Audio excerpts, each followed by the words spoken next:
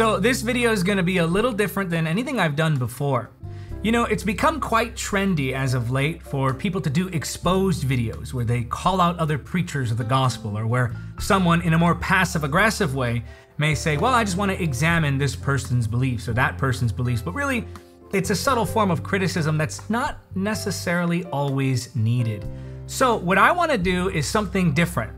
I want to do a video of 8 of my favorite ministries around. Now, I'm not going to be able to list all of the ministries that I love and honor and respect and support, but I'm going to list 8 of my favorite Christian ministries that are around today, and I recommend that you give these a follow. But before I do that, if you want to stand for unity, then I want you to leave in the comment section 3 simple words: make us one. That's a prayer asking the Lord to make us one in Christ, because that really is the mark of our connection with God, in that we love one another. Now, I'm going to say this as a disclaimer before I go down the list. Obviously, the people on this list don't agree with me on every single topic. You will find that there are some disagreements. I would rather call them differences in the way we teach on certain topics. But as it goes for the primaries of the faith, the fundamentals, things like Jesus is Lord, things like the bodily resurrection of Jesus, things like the Holy Trinity, we agree. And because we agree on the primary, we agree on Christ. So number 1, here is a great minister, someone I consider a true evangelist. The ministry of Matt Cruz is a ministry I highly recommend to you. Matt Cruz is a fiery, passionate revivalist, and the messages that he brings are fresh. The messages that he brings are sincere. Matt has a really wonderful way of communicating through story form. So many of the testimonies that he shares are just inspiring, and I've watched him in person as he's ministered and shared stories, and it's just something magnetic about the way that he shares the testimonies that he's experienced. It's because it comes from a place of genuine thankfulness unto God for the things that God has done in and through his life. So he's got a great ministry. And of course, as I go down the list, you're going to see links to all of these ministries in the comment sections, or at least we'll be able to put information on how you can get in touch with these ministries. But Matt Cruz, number 1, that's one of the ministries that I highly recommend. Number 2, Prophet Robert Sanchez. Prophet Rob is a very good friend of mine. I've known him for several years. And yes, he is very accurate as a prophet. But I'm more impressed with purity than I am with accuracy. And Prophet Rob Sanchez is a man of character. He's a man who loves Jesus. I've seen him in everyday life just being very generous. And he has a lot of compassion for God's people. I've seen him prophesy for hours. I kid you not, 4, 5, 6 hours of just prophesying. He will prophesy until everyone in the church has received a word. And I've seen him do this with very large crowds. From the platform to behind the scenes, he's the same guy, sincere, a genuine mouthpiece of heaven, got a tremendous gifting. And one of the ways that he teaches is actually quite unique. Of course, he's grounded, he's on the word, but there's a very poetic way to the way that he teaches and prophesies. So make sure you check out the ministry of Prophet Robert Sanchez. Number 3, I had to put him in here. And this is not a teaching ministry per se, but it's a ministry you should get connected with. People ask me all the time, who's your favorite worship leader? Well, I recommend to you none other than the anointed worship ministry of Mr. Stephen Moctezuma. I tell people he's not like my brother.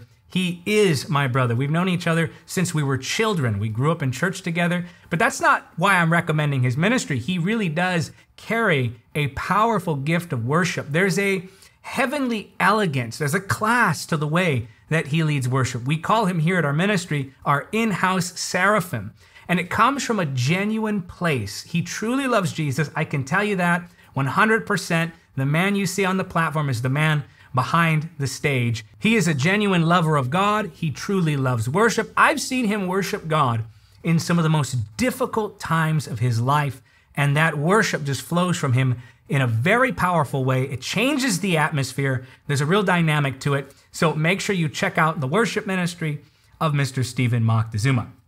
Number 4, and we actually just had her on the program, Hannah Williamson. Let me describe the preaching style of Hannah Williamson in one word: bold. She is not afraid to tell you the truth.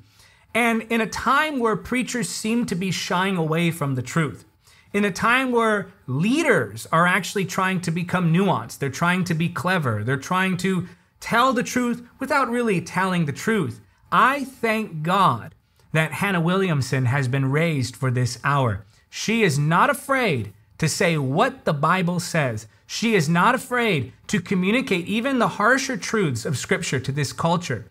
And really, she is a counterculture ministry and is very effective at reaching the next generation. She has a real heart for discipleship, a real heart for revival, a real heart for teaching believers to walk in purity and therefore power. So I recommend to you the ministry of Hannah Williamson. Number 5, TJ Malkanji. Now, I had the honor of meeting TJ Malkanji and his wife a couple of years ago when they came to one of my services in Orlando, Florida. Afterwards, we had dinner. He was there, his wife was there, my ministry team was there, and we just connected. And in talking to him, I really sensed and saw that there was a genuine love for God's people. He really has this deep desire to see God's people be set free. And it's contagious. That sort of desire, that sort of sincerity is what leads to true anointed ministry, because it's an overflow of his heart for God and his heart for people. He has a very passionate preaching style, and it's 100% sincere. That's true excitement coming out of that man. He was delivered from OCD. It's part of his testimony. He shares it often. And now he's seeing others set free. He's a soul winner, and he is one who God is using to set the captives free through preaching, teaching, prayer, and powerful, anointed, dynamic ministry. Number 6, evangelist Joshua Kelly. Now, Joshua Kelly's ministry is right now in a season of growth, and I believe you're going to see more from this man of God in the coming years. He has a real heart for evangelism. He often prays for the sick, and he preaches a true message of holiness, repentance, revival. He's not afraid to talk about topics like the cross, the blood of Jesus, deliverance, miracles, faith. And truly, the Holy Spirit is with this man of God. Now, I want to tell you something I know personally about Joshua Kelly that you may not know from watching him on his YouTube channel.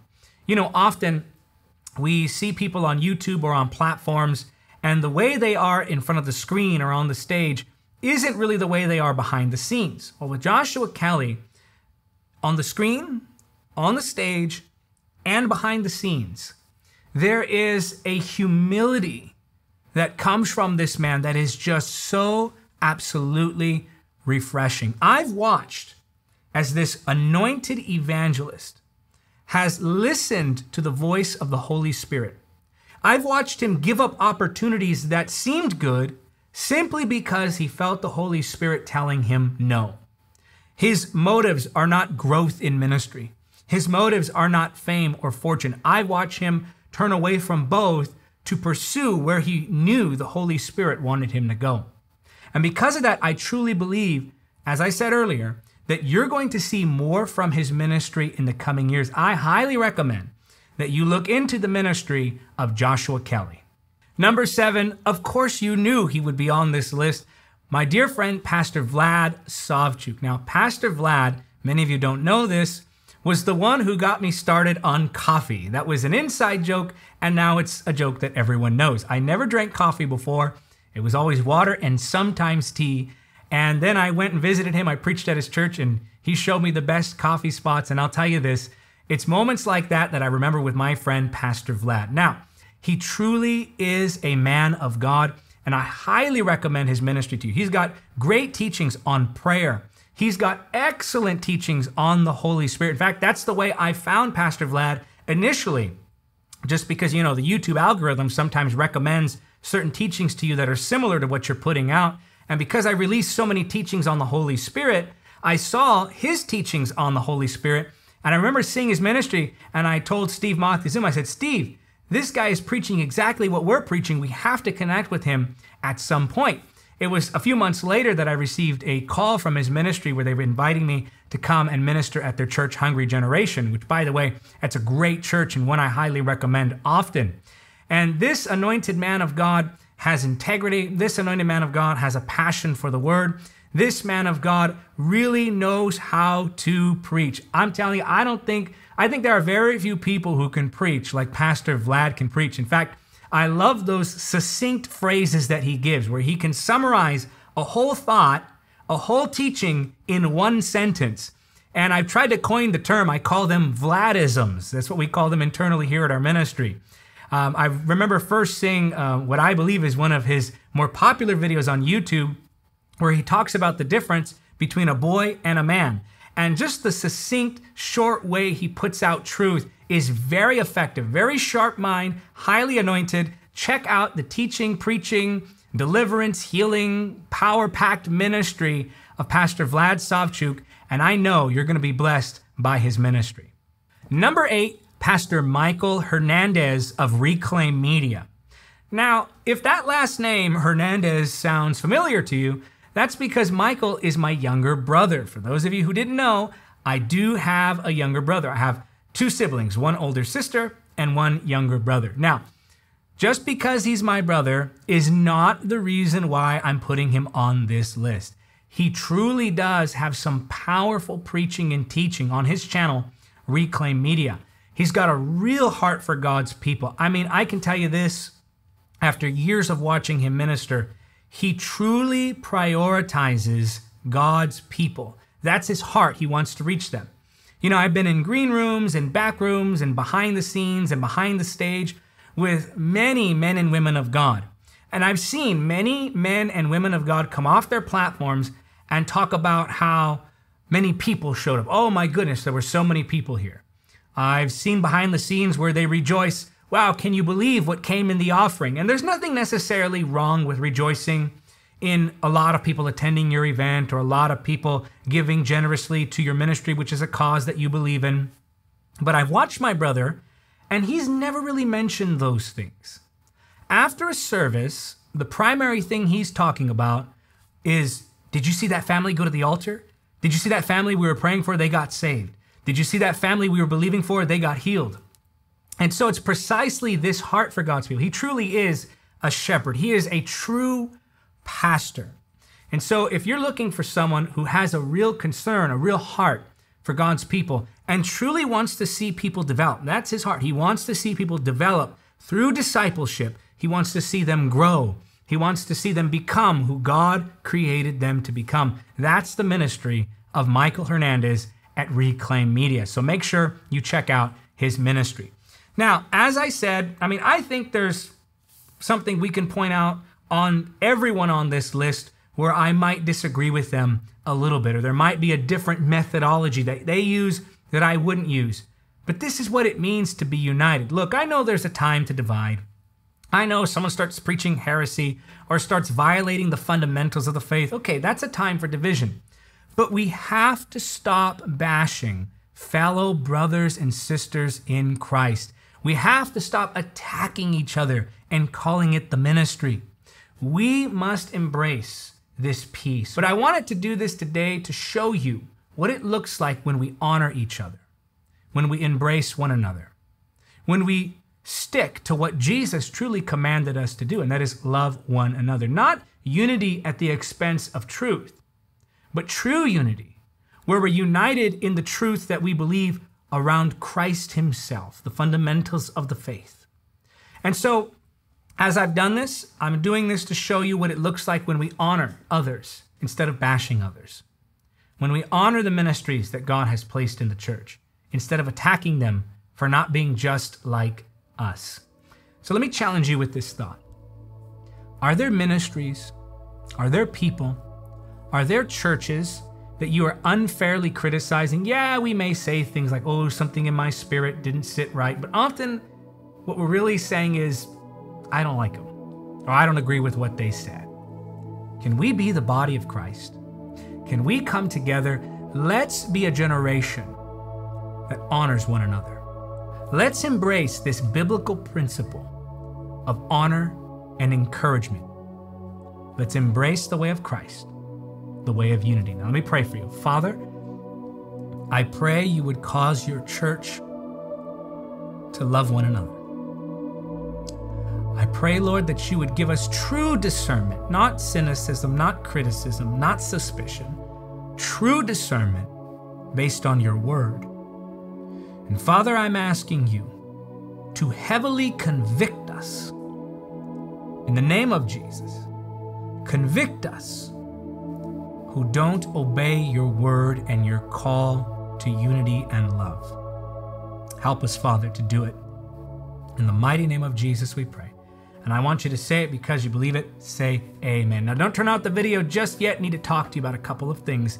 Number one, if you enjoyed this video, leave a like, and also make sure you're subscribed to Encounter TV. Click the notification bell when you do subscribe so that you can receive notices when we put out new content. Encounter TV is spirit-filled, Jesus-centered, Bible-based. Now, if you want to take your support to the next level, beyond subscription, beyond praying for the ministry, and you want to help us, you want to get real involved in what we're doing, you want to help us produce the content, run the live streams, host the events that we have around the world, then can I ask you to consider becoming a monthly ministry supporter? Help us win souls around the world. Help us disciple believers. Help us expand the kingdom of God. Go right now, davidhernandezministries.com/partner to become a monthly ministry supporter. Your monthly support of any amount is going to make a difference. So go right now, davidhernandezministries.com/partner.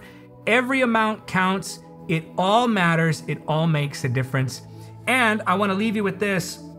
If you enjoyed this teaching, then you will love 3 things I've learned about criticism and slander.